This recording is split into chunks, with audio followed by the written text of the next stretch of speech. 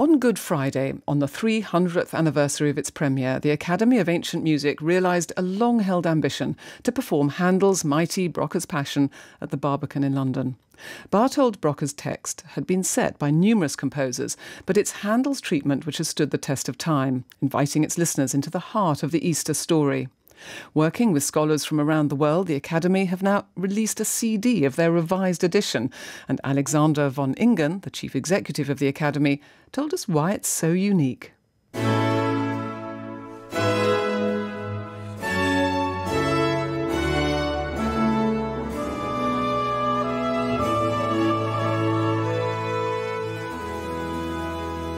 We've made a brand new translation of Brockes' libretto because existing translations bowdlerise the text and try and prettify it. Everyone historically has been a little shocked at quite how graphic Brockes is. Quite gruesome, there's a lot of blood and guts and gore.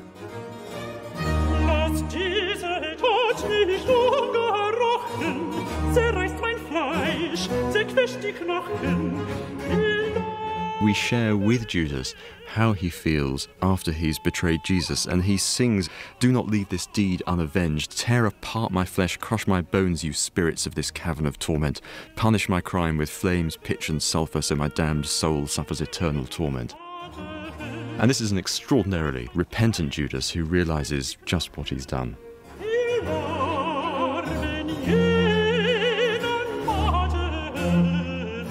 Part of what Brockes does is to really humanise his characters. So Jesus is no longer sitting on a pedestal as the Most High. Jesus really is a human. He really is God-made man.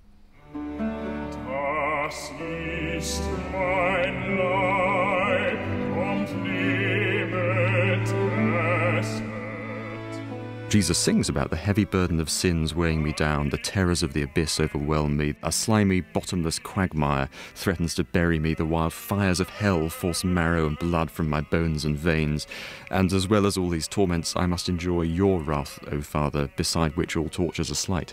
This language offers Handel an incredible opportunity to really get inside it with his music and to really paint pictures with the music around this great text.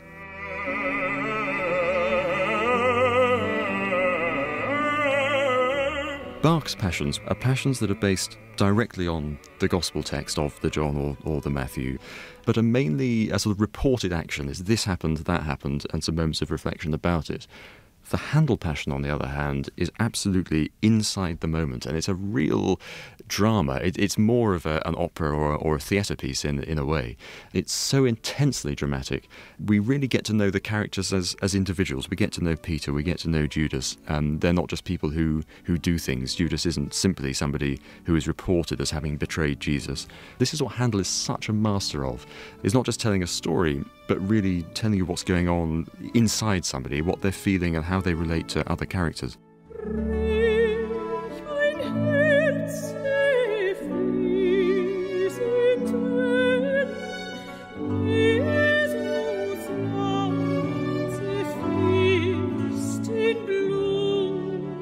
In Brockes' libretto, he has all the usual biblical characters you would expect, but he also introduces a pair of allegorical characters, the daughter of Zion and the faithful soul. Both of these allegorical characters actively present and engage rather than merely commenting, and they represent, if you like, our conscience and how we might respond if we were in a similar situation.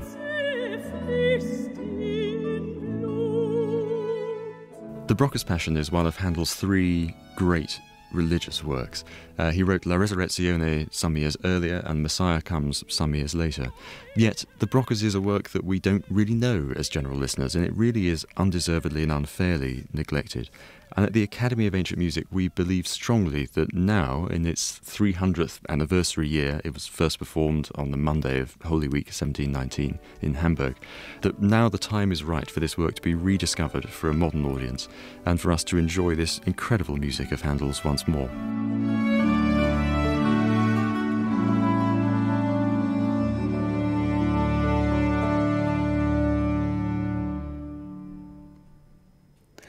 Alexander von Ingen, Chief Executive of the Academy of Ancient Music.